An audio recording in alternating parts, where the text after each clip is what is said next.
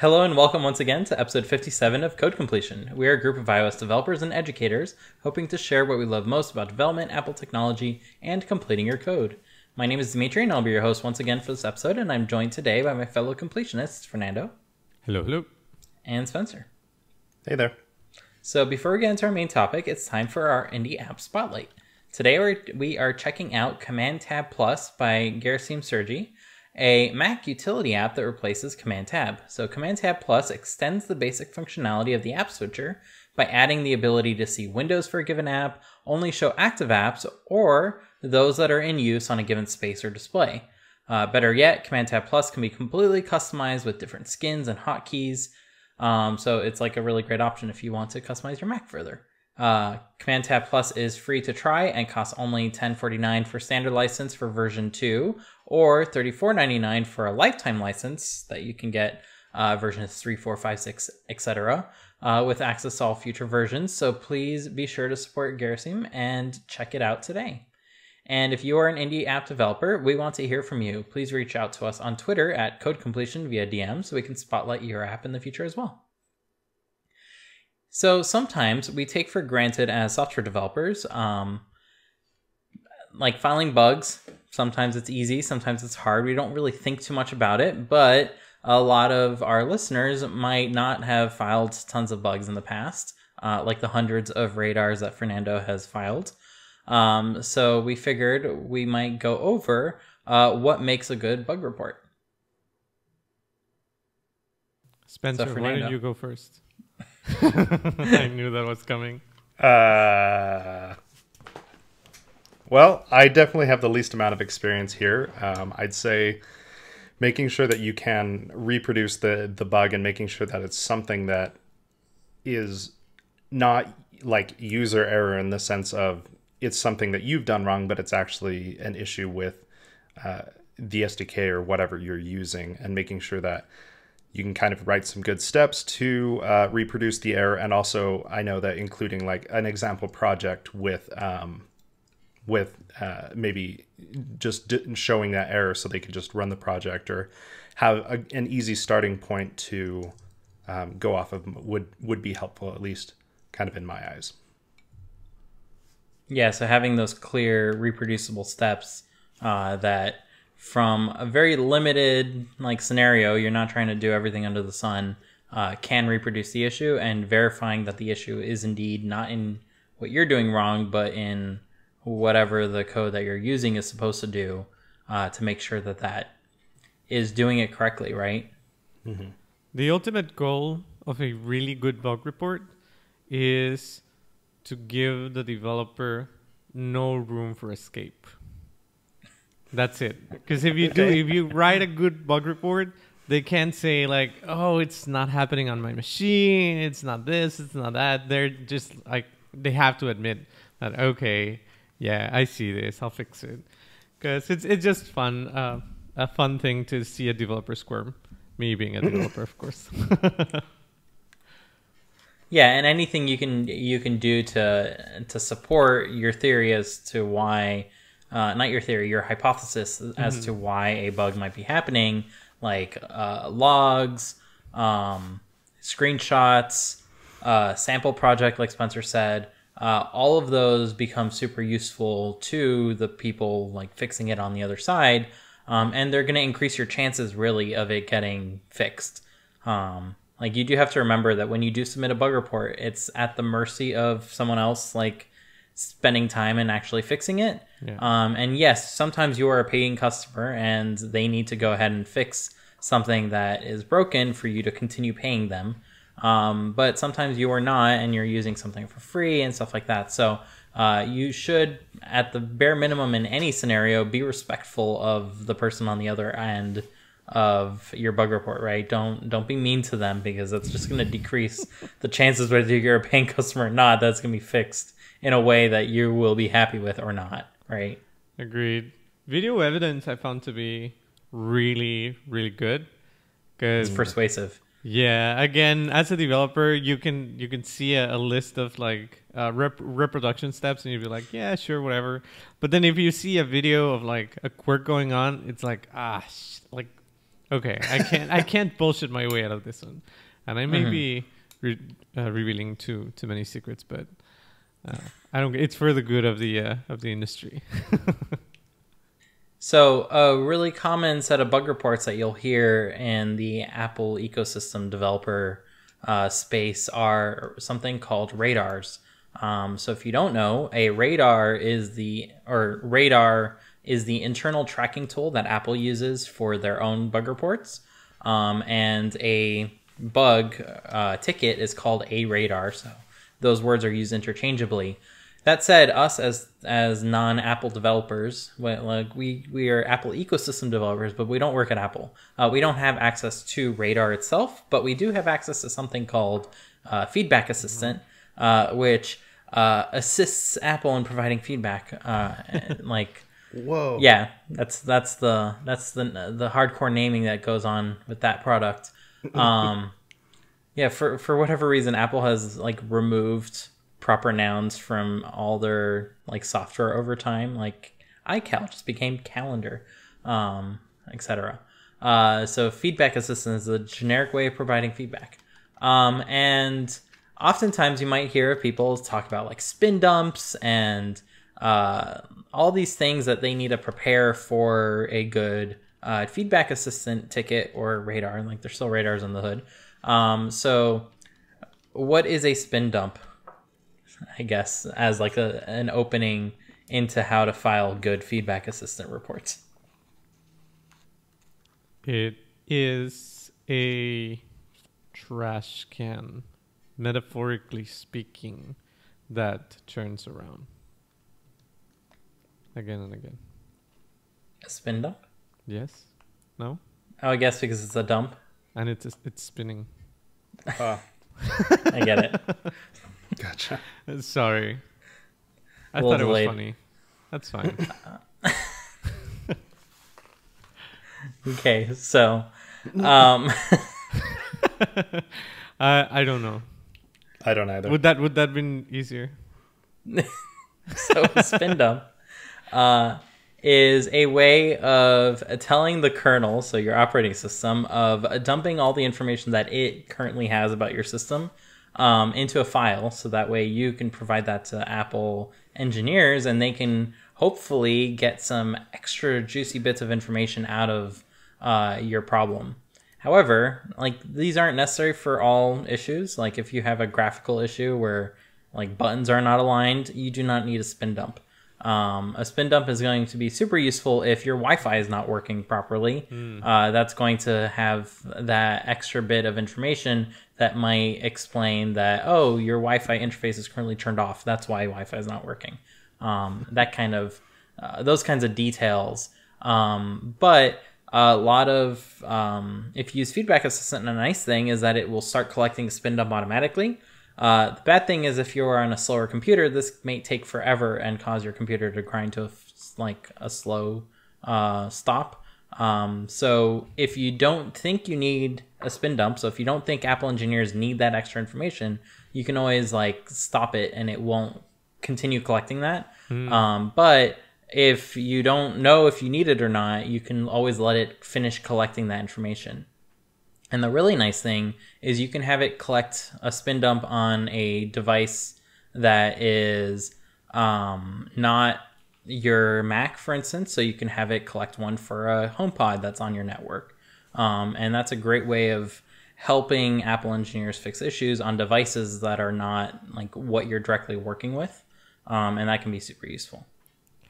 Is it named spin dump because of the the spinning wheel? Yeah, Okay. basically. Neat. I might be misremembering if they need spin dumps or if it's sysdiagnose. Let me create a new Let me crash issue. my Mac. We're back. Feedback from macOS. Sysdiagnose. Oops. Okay, so I have no idea what I'm talking about this whole time. See, at least I was admitting it. Well, I wasn't. But So okay. a spin dump is a specific thing, as you mentioned, Fernando, when you get the spinning wheel of death, the spinning beach ball, as old-time Mac users used to call it, because it used to be two colors, black and white. So whenever you get one of those, that means that your system is not able to, not your system, that app that's in the foreground is not able to process events for, I believe, 2 seconds. And therefore, the system will detect that it's not dequeuing events and is just going to tell you, hey, this thing is doing something. I have no idea what, though. And the system will automatically collect a spin dump at that moment in time to kind of get extra information as to what the process is doing. And those spin dumps are usually automatically collected by Feedback Assistant. But what most Feedback Assistant's tickets need is a sysdiagnose, which will give you that kernel dump, basically, where it will just kind of take everything that's in the kernel space and put it in a file, so that way that can help, hopefully.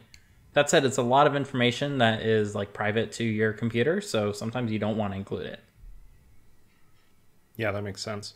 So as far as, and I'm kind of just going off of what I've heard because this hasn't happened to me, but when you file a radar, you file a report through like Feedback Assistant, for example, for Apple specifically.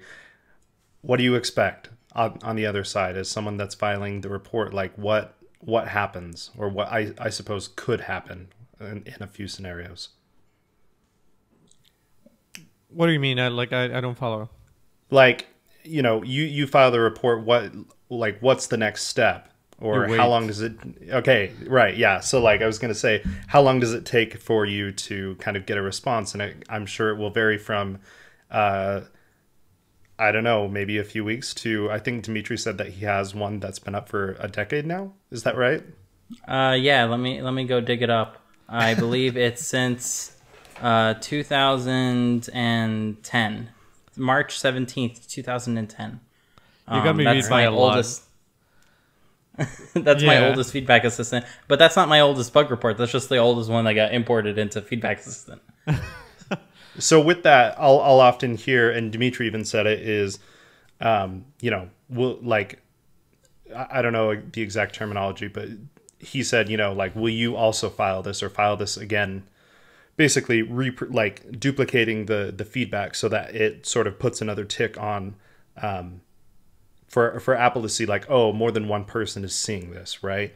Mm-hmm. Yeah, that's called, well, so the issue is that internally, I'm sure Apple gets like hundreds or thousands of bug reports like a month.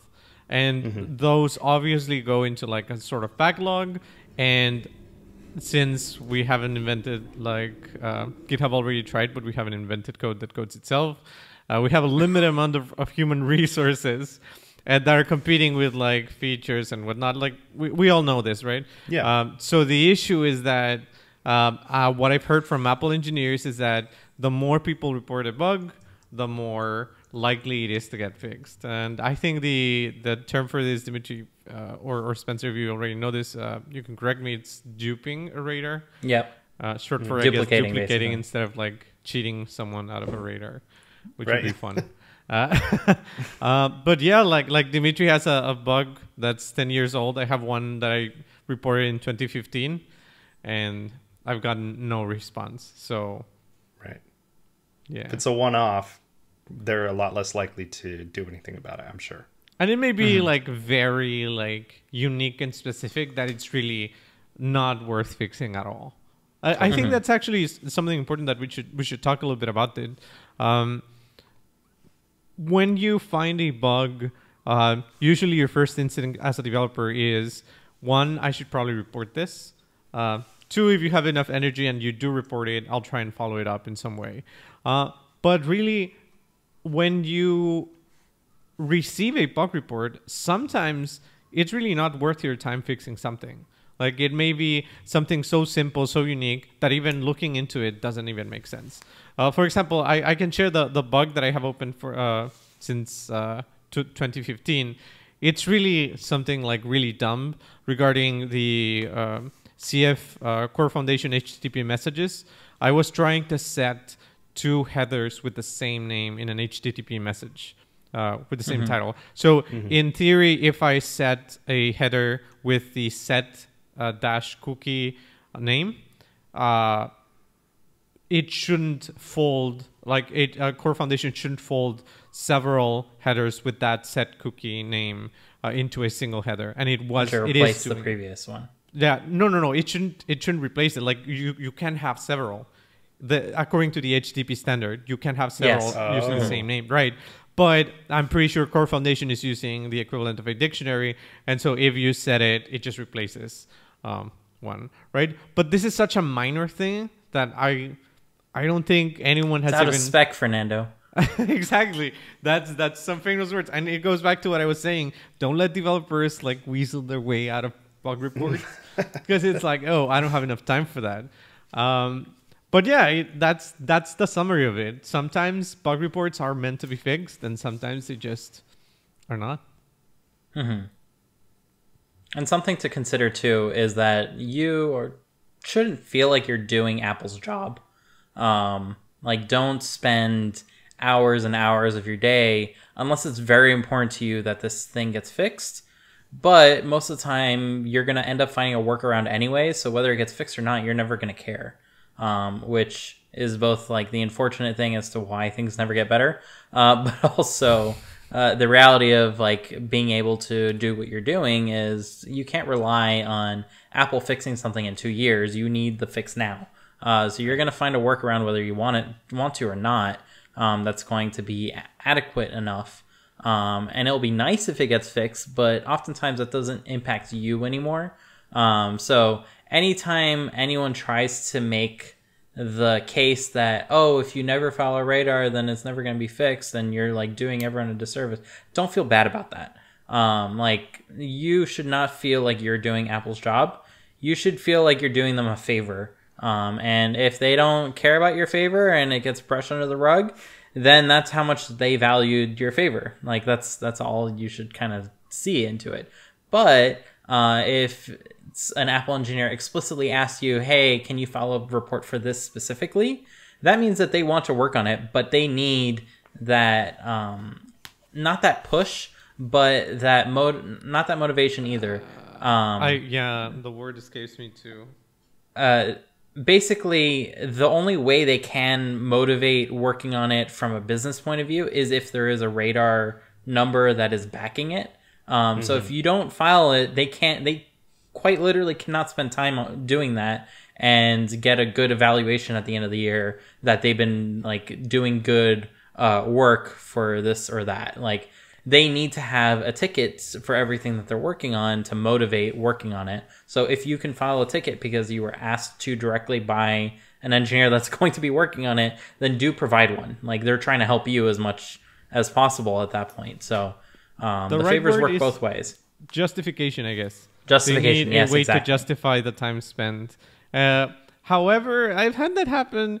Not to badmouth any engineers, because I don't know any specific names, but I worked for VPNs a long time, and it didn't matter that I did a report or that I did get a hold of an engineer and they told me, hey, please just report this.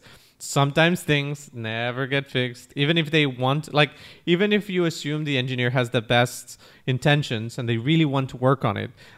Usually what happens, and we'll probably all face this at work, what happens is the engineer comes in with their brand new radar and tells their manager, hey, this, like, someone came up to me at WWDC and mentioned this, they filed a radar, I want to fix this, and their manager will say no. Like, there's more important things to do. So... yeah, like Dimitri said, I really like the way he mentioned it. Like, it's a favor you're doing to Apple. Sure, it's going to be useful to you, but in the end, it's something they should be working on, and you're only there to help them out a little bit. Yeah, Apple has a giant team of QA engineers that is always, hopefully, trying to make sure that whatever they're doing is going to work in the way that they want it to. And they're not paying you, so you don't need to feel the need that you need to help them every step of the way. Now, as we mentioned before, you should always be courteous, like, in this process, because there's always another human being at the other end of it, whether that's just the person screening it and maybe they misscreen it and put it in the wrong bucket and your bug never gets seen again. But they are most definitely, like, feel bad for them a little bit, have some empathy. It's most likely thankless work that they are doing regardless. So be cognizant of that, I would say. And that works doubly, not just for bug reports in Feedback Assistant, but also bug reports for like open source projects. Like a lot of times people will just go on GitHub and say, this doesn't work, and be mad. And that is like extremely unlikely that anyone is going to help you, especially anyone that's like donating their free time to help maintain something. That is not the way to ask, basically. Agreed. Yeah. No, go for it. I was going to say it's open source is notoriously different from closed source in that sense. Like anyone can report any bug, but getting it fixed, like sometimes you gotta get your hands dirty, and sometimes I've seen it. It's really, I don't think it's as bad as like social networks, but it is relatively common for other developers to be like, well, like what kind of show are you running if this isn't fixed? I've seen it a few times and it's very annoying. Yeah, I agree. I think kind of a cool thing though is that you can, in those cases, get your hands dirty if you are able to, and you have the kind of requisite knowledge. You could say, well, you know what, maybe I'm filing this issue, or you just look at the issues and be like, oh, this is broken. I also roll up need your this. sleeves and jump in, right? I could fix it and send in a pull request or whatever, and that's an option to get moving forward, and that would be, beneficial not just for you, but also for other people, and you can kind of take it into your own hands and do it. Maybe of course you're donating your own time, but maybe that time gets you a solution quicker than relying on other people to get that solution in, again, if you have that requisite knowledge. So that's also an option. And there's a follow-up even after that. So even if you have the ability and the time to fix it, like, then the interesting question is, should I submit a pull request? Because it's easy enough, like, and I've had it happen both ways, where you're just like in a rush and the issue is like not important to everyone else, but it is important to you. So you just fork the project, fix the issue, and that's it.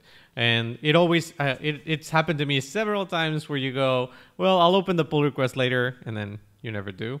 So that's something in an additional step that I at least would like to be a little bit better about.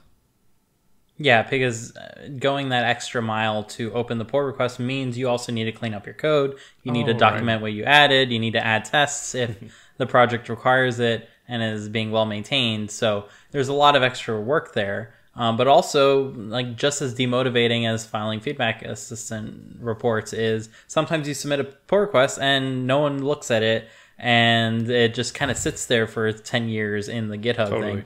And that's unfortunate. Now, the nice thing about most open source projects is you can totally fork it publicly and be the new steward of your fork of the project. Like, that's the whole motivation behind a lot of open source stuff is, hey, you can make modifications as long as you thank the original authors too. Like, you can take it in your own direction if you'd like. That is totally on the table. So that is an avenue if you find yourself fixing things that were useful to you, and maybe the original author didn't find that it aligned with their interests, but there are definitely others that might find it aligns with like yours, right? I agree 100%. And a small tangent there, you mentioned like you can fork it in an open setting. How do you say that? Publicly. Yeah, publicly. You just fork it publicly. You can fork it privately. Yeah, privately. I would say if you feel like a project isn't going the right direction and you want to use it privately, you can certainly do that most of the time, depending on the license. A funny anecdote: I saw Brent Simmons, which now works at Amazon, and he's the I would say the steward of NetNewsWire. He was actually taken aback when NetNewsWire appeared on the App Store as a paid app by some random person, and he was like, "No, this isn't the spirit of open source." Blah blah blah. I found it really funny because the NetNewsWire is licensed under the MIT license, which allows you to do basically anything to the code. Like the MIT license is a very permissive license that allows you to modify the code, take it, sell it, do whatever you want with it. So it's also important when you're contributing to open source, when you're deciding to fix a bug or fork of the repo or whatever, it's important for you to remember that you need to check the license. If you're fine with just giving away that code and having people just use it, that's great. If you're not, then just be careful. I haven't had this. Well, actually, yeah. A few companies I've worked for basically take ownership of whatever code you build while at work.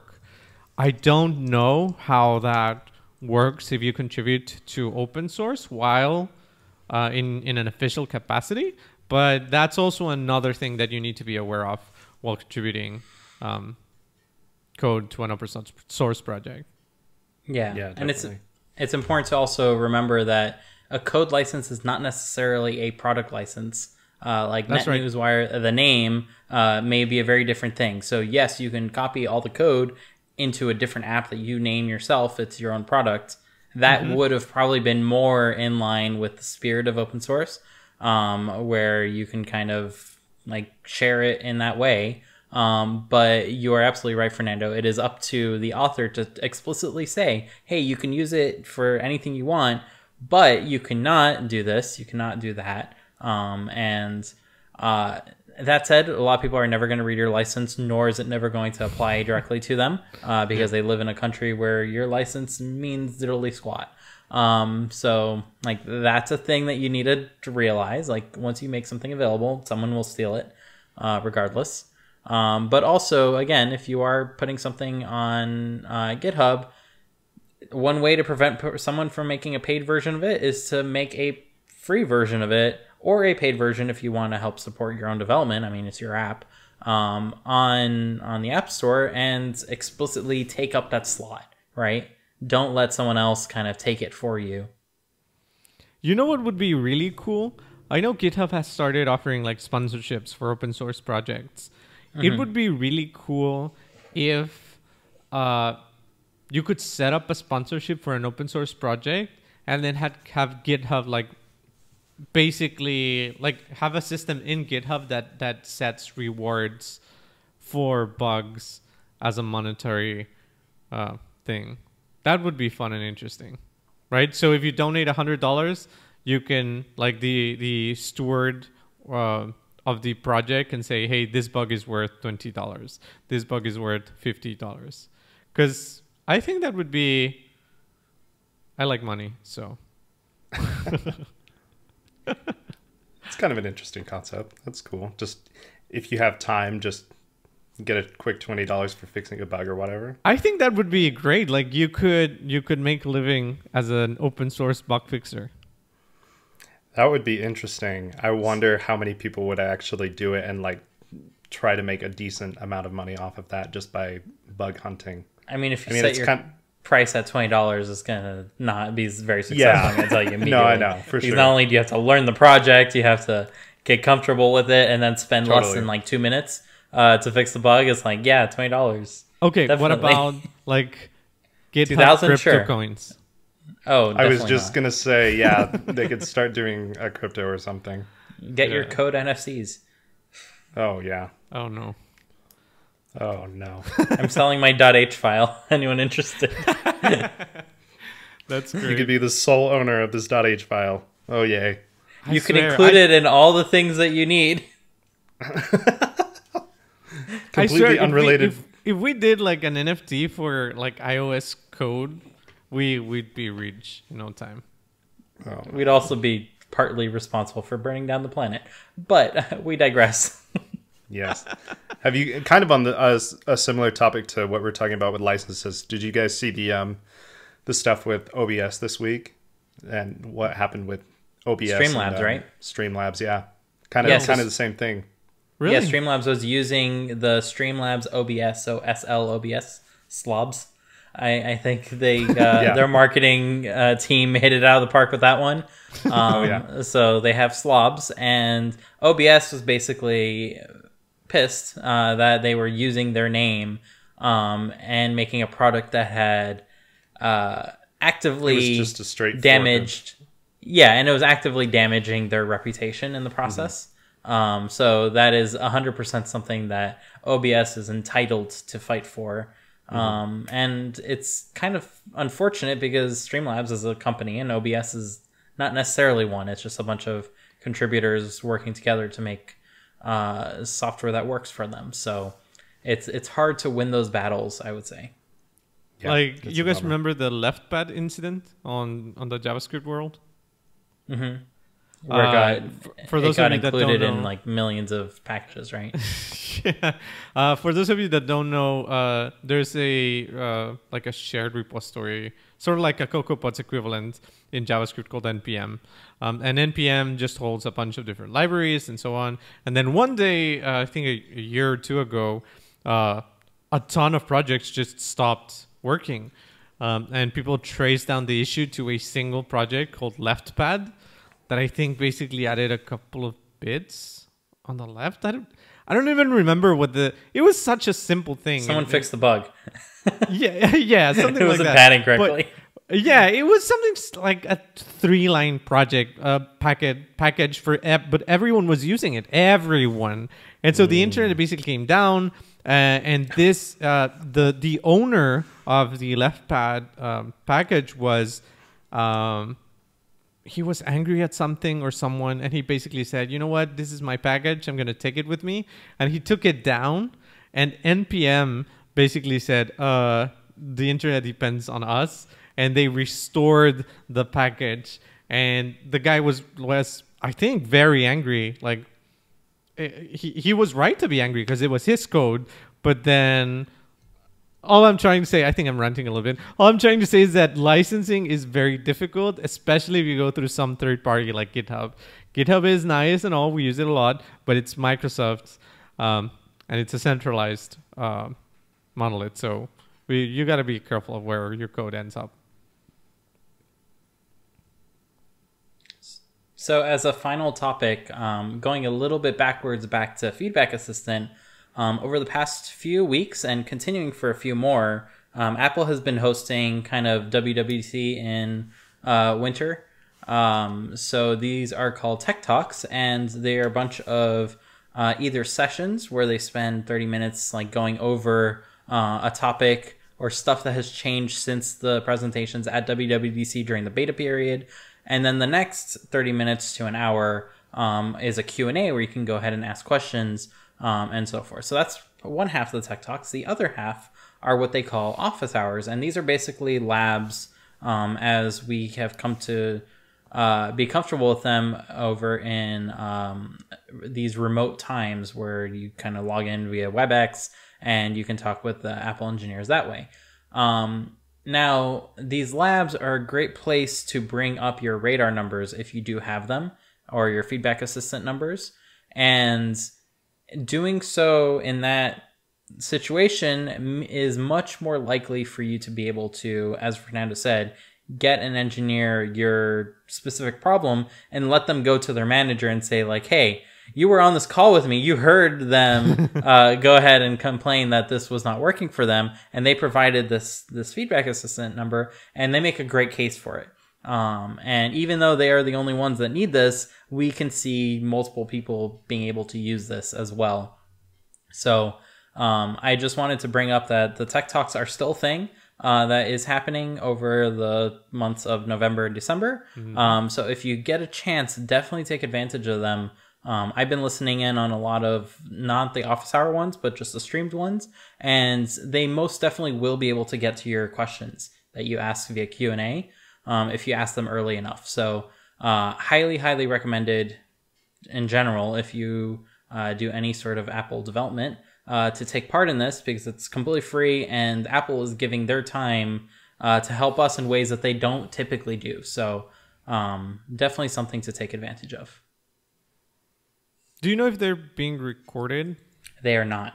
They're not, right? Yeah. That's really important to note, because I was hoping to review some of them, but then I realized they're not. Yeah, they have digests, but it's just kind of going over what was briefly talked about. And I think if you want to join, all you have to do is just go to the developer page and register, and then they send you a link. Is that right? Yeah, so they send you a link to join the WebEx, but there's a whole schedule. A lot of them fill up, but they add new ones every Monday. So by the time this comes out, it will already have happened, but there might still be some available. And then the following Monday, they might add more. Nice. I think I had one more thing that I want to bring up. Let me try to remember.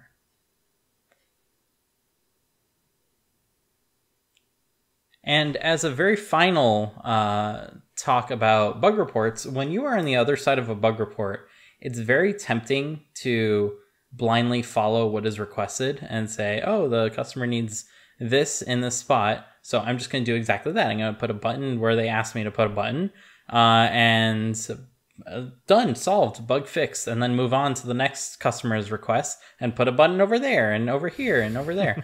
And this is a great way for feature creep to kind of invade your application, right?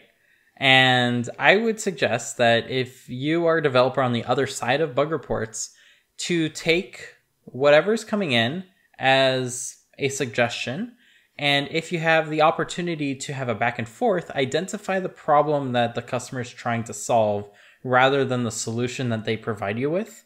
Because there are oftentimes many solutions to the same problem, and some solutions are a little more adaptive towards many problems, whereas others kind of just focus on that one problem and will only fix that one problem. So as a developer and as a product designer, because ultimately you're building something, definitely think about what someone is suggesting rather over what their actual problem is, and try to identify what that problem is, because it's going to be tremendously useful in solving those simpler bug reports. Like, oh yeah, I could do that in an afternoon. It's not really a bug per se that is like undetected by me.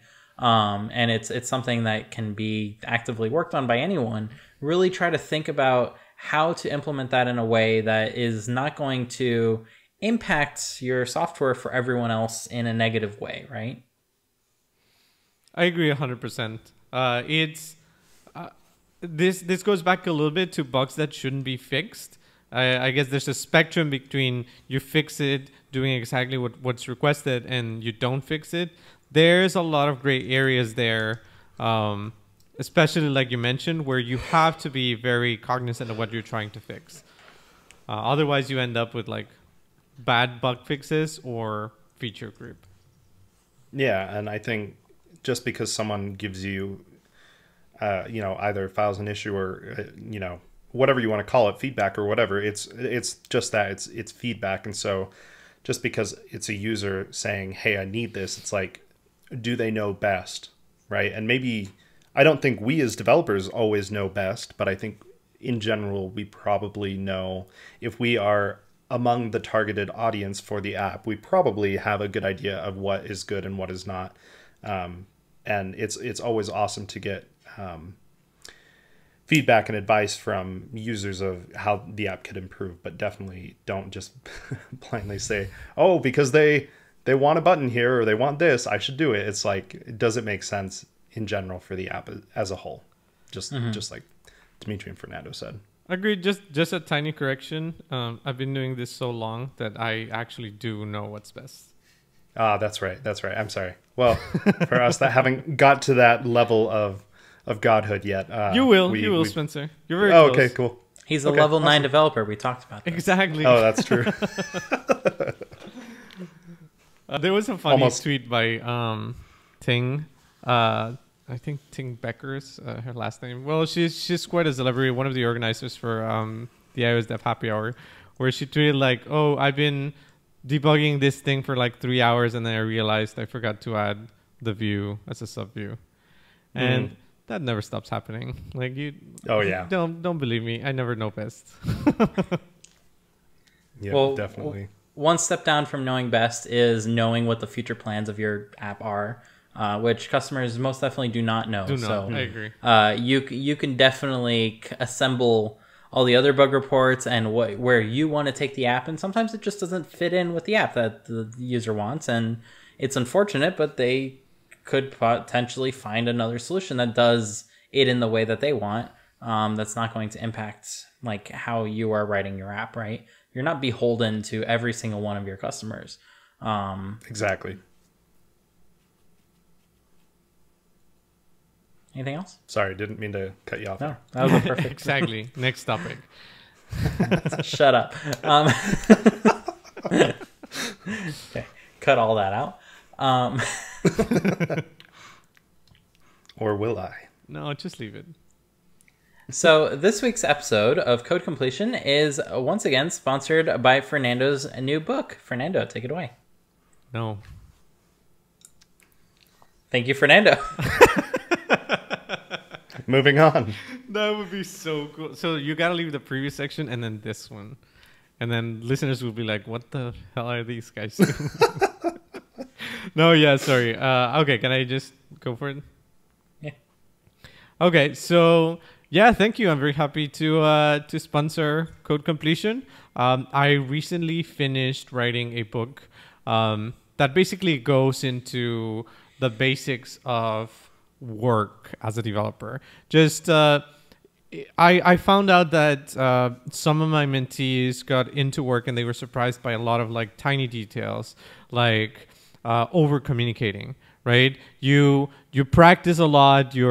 If you practice your lead code, if you practice your tech skills on Swift UI or UI Kit, you keep doing that. But then you get to work and then you have a Slack, and then is it okay if I say this here in this channel? Should I be saying this privately?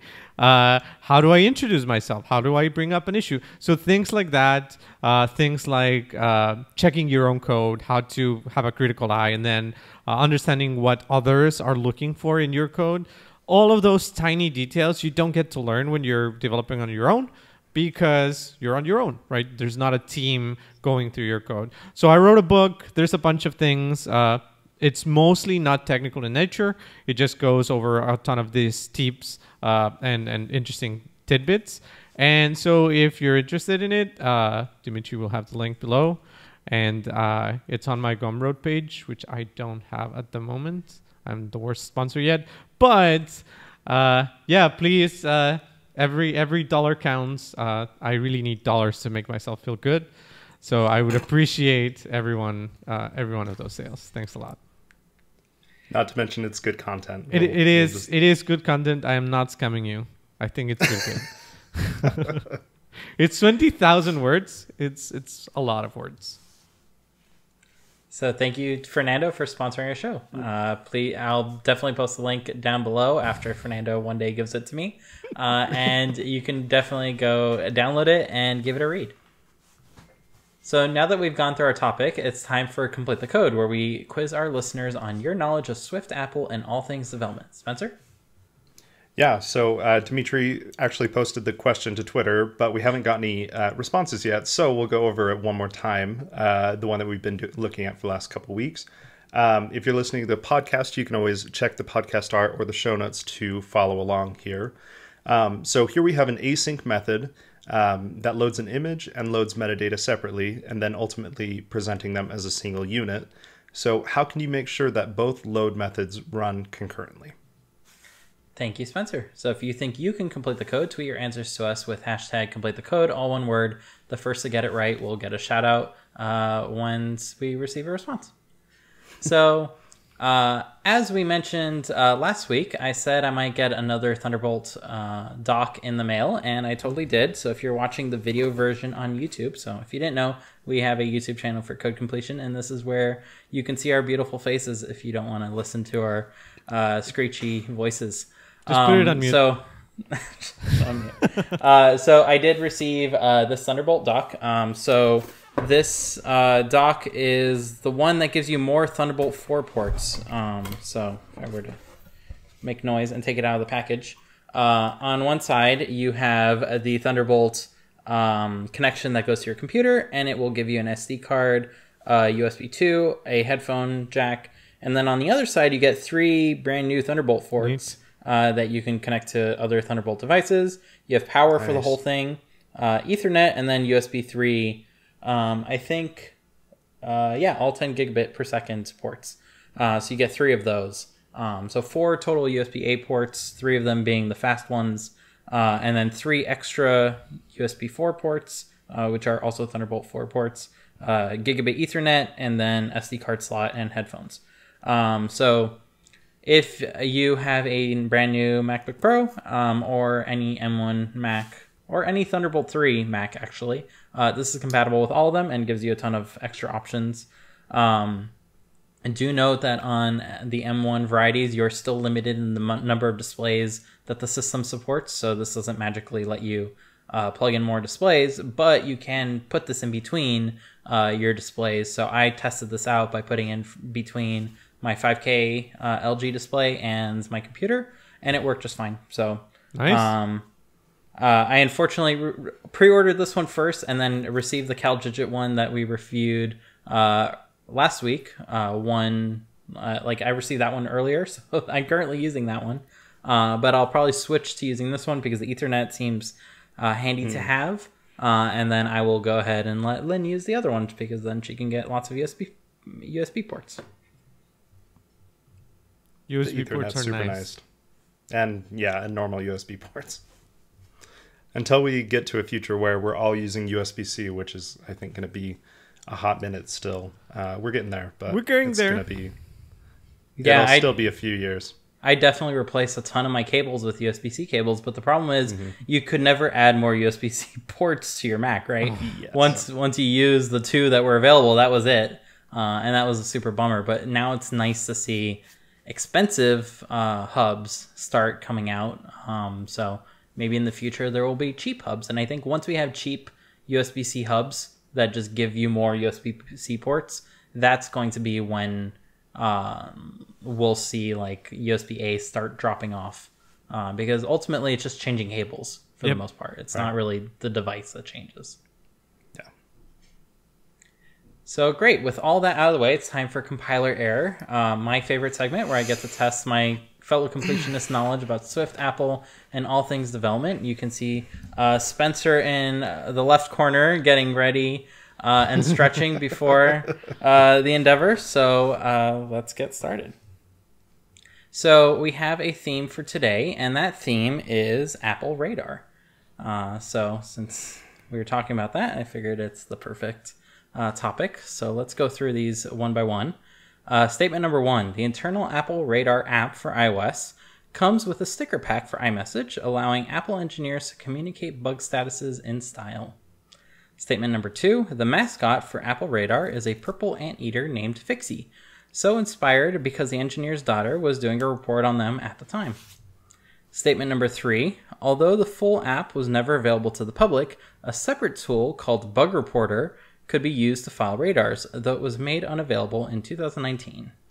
And statement number 4, it wasn't until after the iPhone was released that Tim Burks decided to create Open Radar in 2008 to make sharing and duplicating radars easier for developers.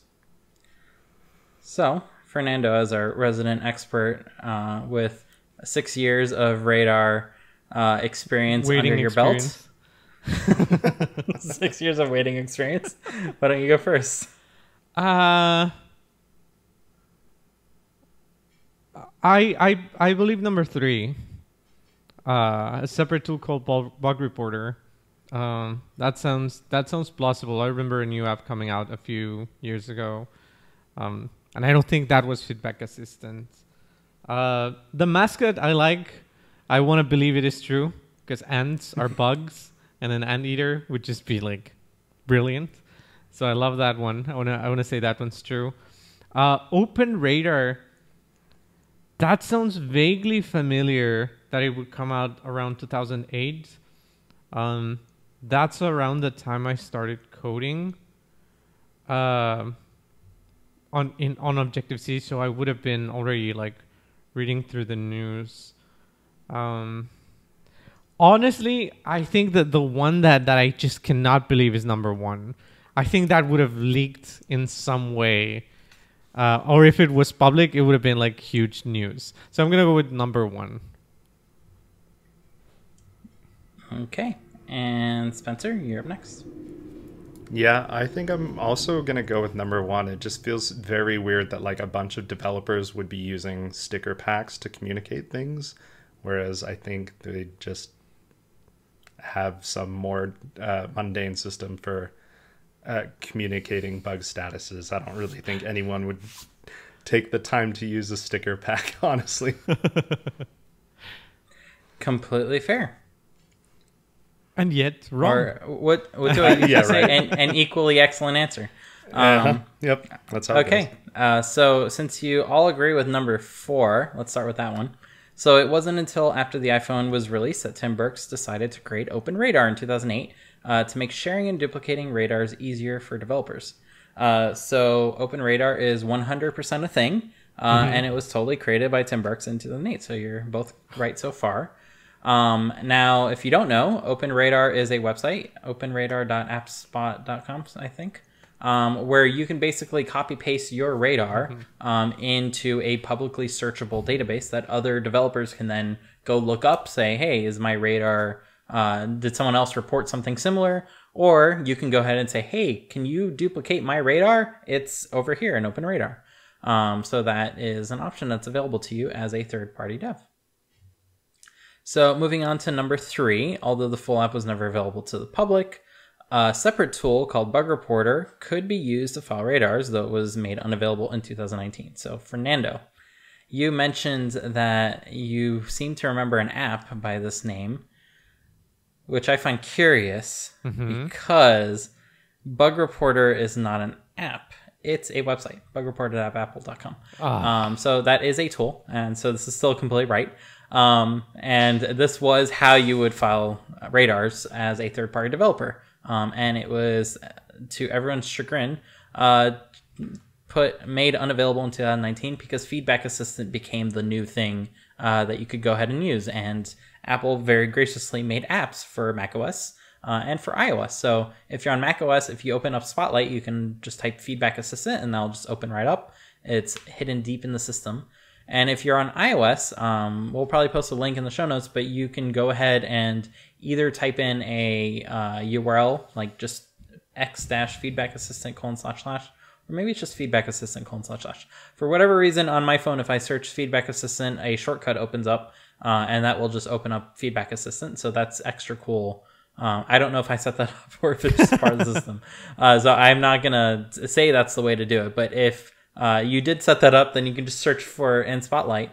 Or if you have a beta profile on your phone, then you just have the Feedback Assistant app that you can go ahead and use, and it'll collect sysdiagnosis and stuff like that, as I mentioned. So this is also 100% correct, which brings us to number 2.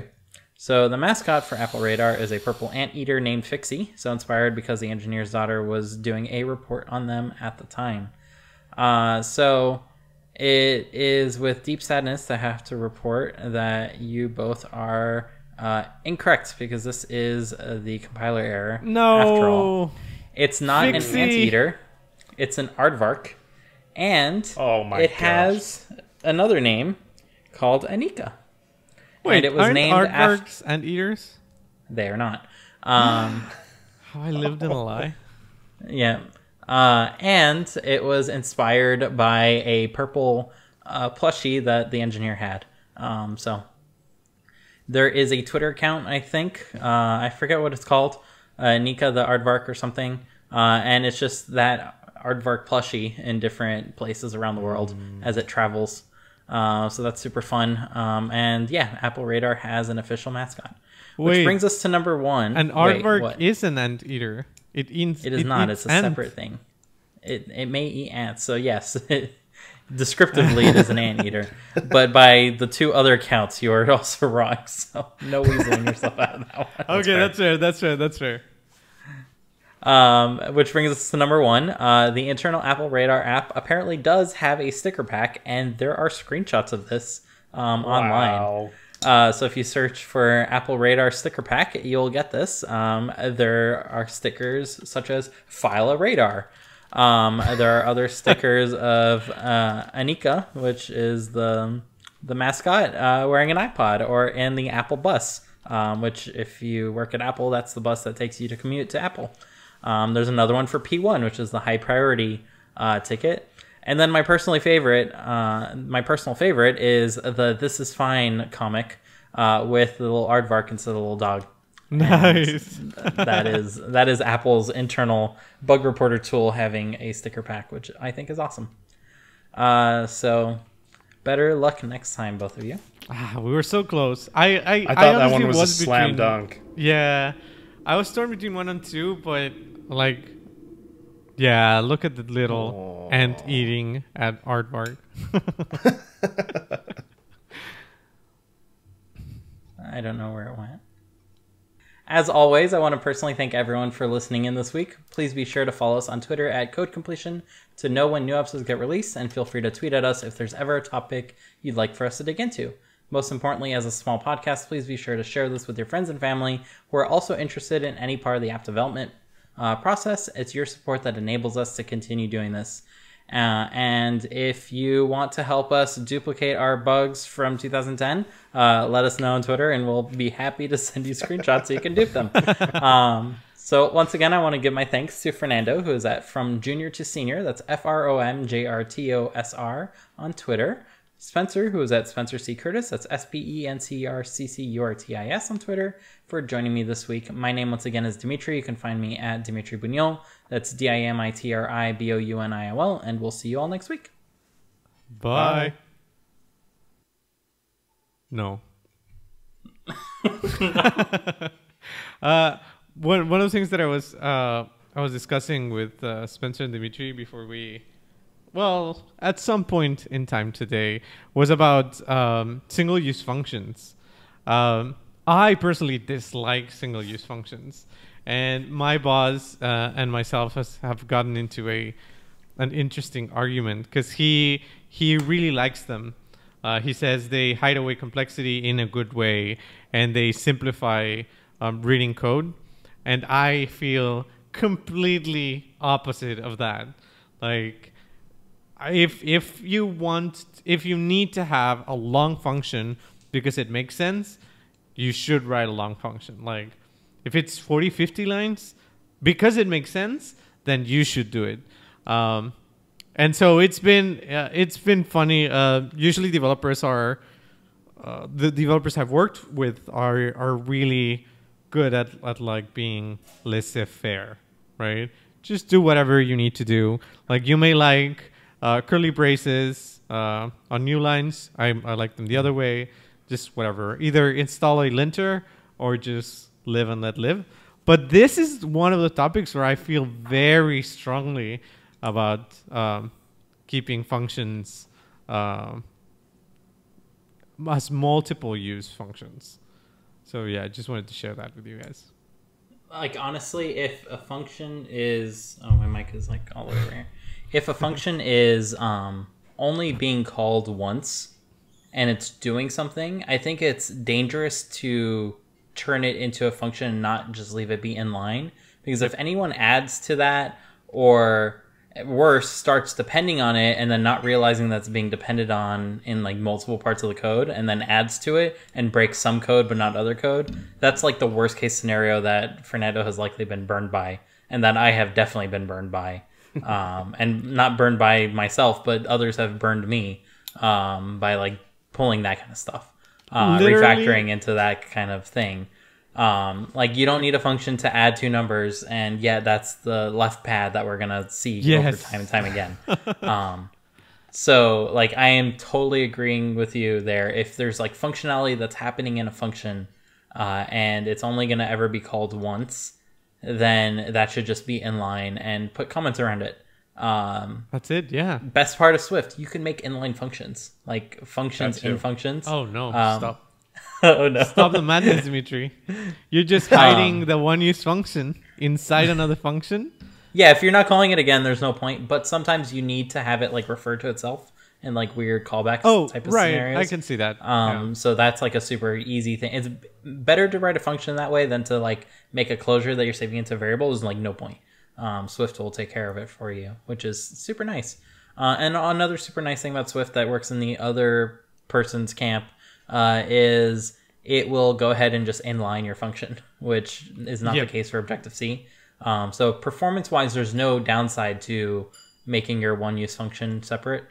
Worse is when someone puts it in an extension and then you can't like find it anymore. It's not even like with the code that calls it. And extra worse is when they don't mark it as private, which means that it's going to like obviously be used by places it shouldn't be used. Yeah. I have no comment. Yeah.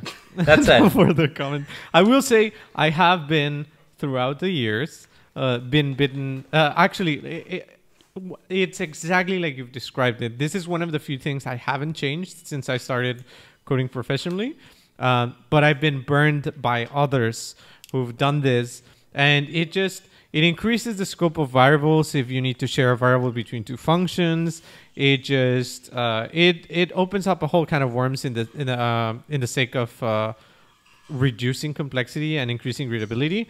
I personally don't think it's true, but yeah, and there's no like file size limits anymore. Like you just have a big file. Like there's no downside to that. Like if you have trouble reading 90 lines of code, then I'm sorry. We cannot work together. It could be a code smell, right? I won't say anything about the attributes of other developers, but if you feel uncomfortable reading that many lines, maybe there's something wrong. But the answer is almost never, or in my case, I would venture and say never, breaking it up into smaller one-use functions. So, yeah. So now that I've argued for you, Fernando, I have an argument against you, and that is in SwiftUI you have your body function, and your body function becomes very quickly a staircase of death. I don't know what people call these when you have like nested upon nested upon nested. Cone of Doom, yeah. Pyramids of Doom. That's the one. And something I find super useful is instead of making a new view per se.